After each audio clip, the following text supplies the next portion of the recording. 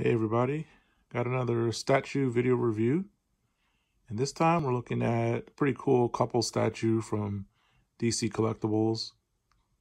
This is the Aquaman and Mera. This is part of the DC Designer series statues. So here you can see a good view of the base. I really love this underwater nautical theme. Let's see if we can do a 360 here.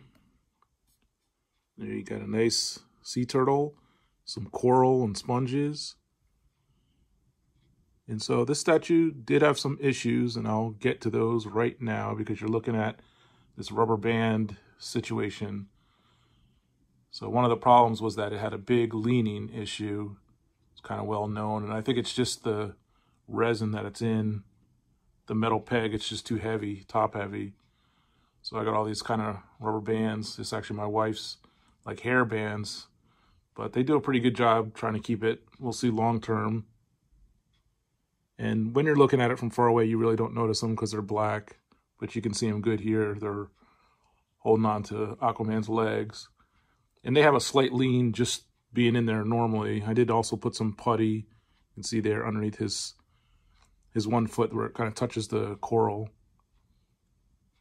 but they're pretty strong. And the statue themselves is really nice. Good paint detail, and I think they use this colored resin on the heads and the skin.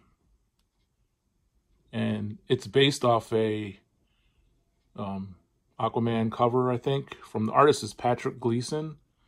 And I'll go ahead and throw some images up so you can kind of see how it compares to the artwork on the comic book cover. And there was even on his Instagram, he had some of the concept art drawing and everything that he was doing on this one.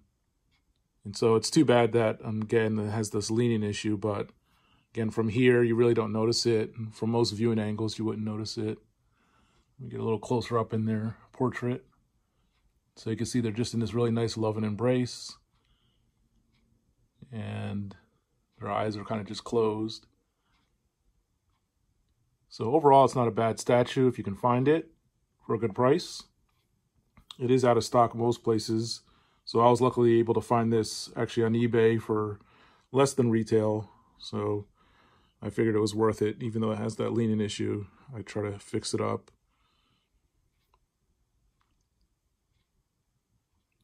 So that is your look at the Aquaman and Mera statue from DC Collectibles.